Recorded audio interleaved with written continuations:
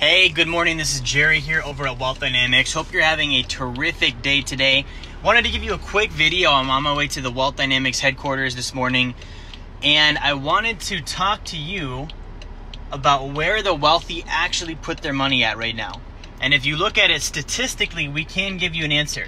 Now, a lot of my following, we're real estate investors, fans of real estate, and I wanted to cover that with you real quick first. So the attitude is that real estate, is where the wealthy put all of their money. That you just get money, put it in real estate, and earn cash flow. Now, I love real estate. Real estate is one of my favorite investments. I do private lending deals on real estate. I help my clients invest in real estate.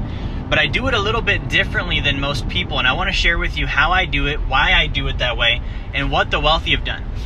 So if we check this out, statistically, where do the wealthy hold their assets? 65% of it is actually small business equity, not real estate.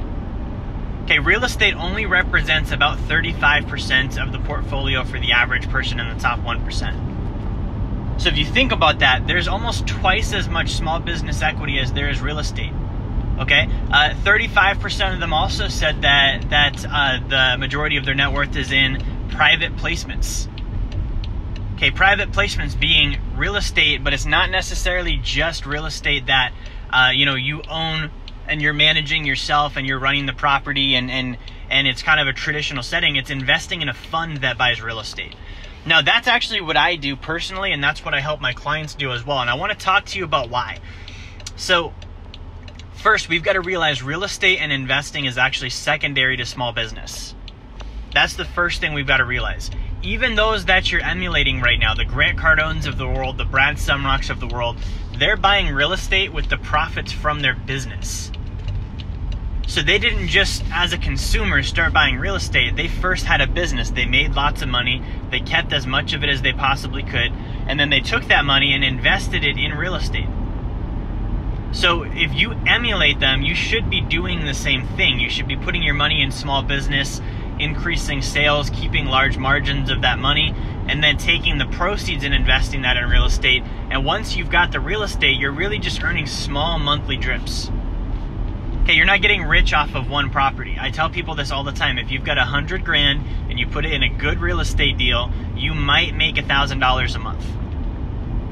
Okay, you're not rich on $1,000 a month. It's going to take you 100 months to recuperate the principal that you put into the deal. So that's a very slow drip.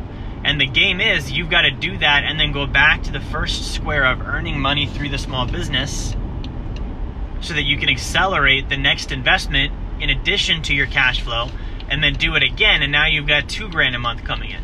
And then you go back to square one and you increase the revenue from the small business once again, invest another 100 grand, and now you've got $3,000 a month coming in, and you continue to grow that and stack that until you've got a substantial amount of passive income arriving in your mailbox or in your bank account every single month, and you're able to snowball that into more investments even faster. That's the game.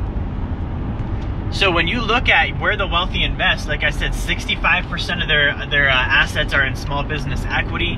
Actually, the next biggest holding for them is private placement securities, private placement investments, which is me getting into a fund that buys real estate. And I want to hit this really quick before I wrap up today. If you're an investor and the thing that you do full-time to produce income is profitable, and it's more profitable than the $1,000 a month or the $500 a month you might get if you invest in real estate, I don't think you should buy the real estate yourself. I think you should invest in funds that give you either a debt secured position on the real estate or an equity ownership position on the real estate, where you're not responsible to manage any of the property. You're not responsible for any of the bookkeeping, the customer service, any of that stuff. The reason why is I know too many investors that get involved in real estate at a small to mid-tier level, and it takes up all of their time. Okay, all of their free time goes to tenant management, projects, remodels, fixes, and it's human nature to try and avoid expenses. So what happens is you get in and you might cash flow on your real estate deal until something breaks, and then you look at the repair bill and you look at how much it's going to cost to repair, and then you look at the markups from the contractor that you're getting the quote from, and you decide that it's not that good of a deal and that you could do that work easily for less money and it's going to save you your cash flow. Okay, now you're replacing a water heater. That's how business owners operate naturally. Now, that's not how a successful business operates, because a successful business can increase sales, but a real estate deal can't. You can't just go in there and raise rent all of a sudden, or whip another unit out of thin air to rent out. Like, you've got the capacity maxed out. That's all the revenue you're gonna get, and the cash flow comes from margin. So most owners will willingly trade their time for that margin. And now you're no longer an investor, you have a job. So if you invest in a fund, let's say you do one of my deals. Okay, we do debt, so we lend on deals and we secure that loan with collateral. So that means one of two things. Number one, we're gonna get paid what we're gonna get paid no matter what.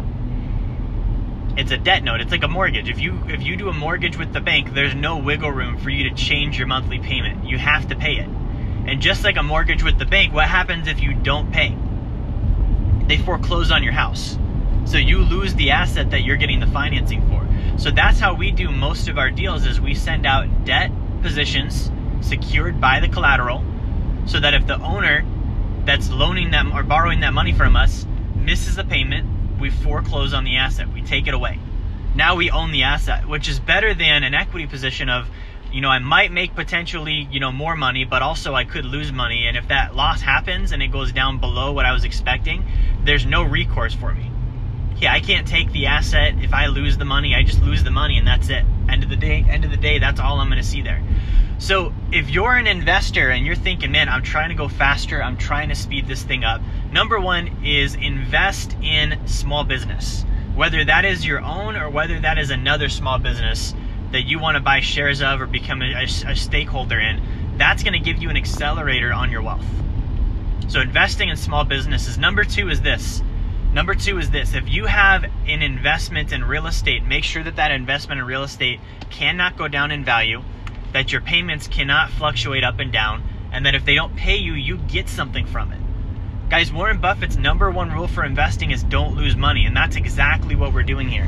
So what I want to do really quick is, if you're watching this, before I sign out, I'm about to drop a link in the comments. I built a site for you that you can log into today, and you can check out. It's called Speed of Wealth, and I did an entire course on this exact thing. What separates those that have wealth from those who do not? And it's not luck and it's not opportunity. It's things like I talked about today.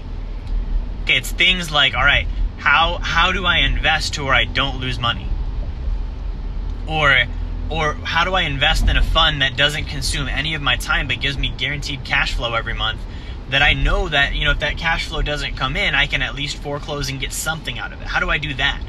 And if you have those slight little edges, those compound and build up over time, and ultimately it makes you wealthy faster. So guys, that's what I have for you today. Make sure that you do like, share, and subscribe if this video helped you today. I want to thank you for watching, and I will talk to you soon.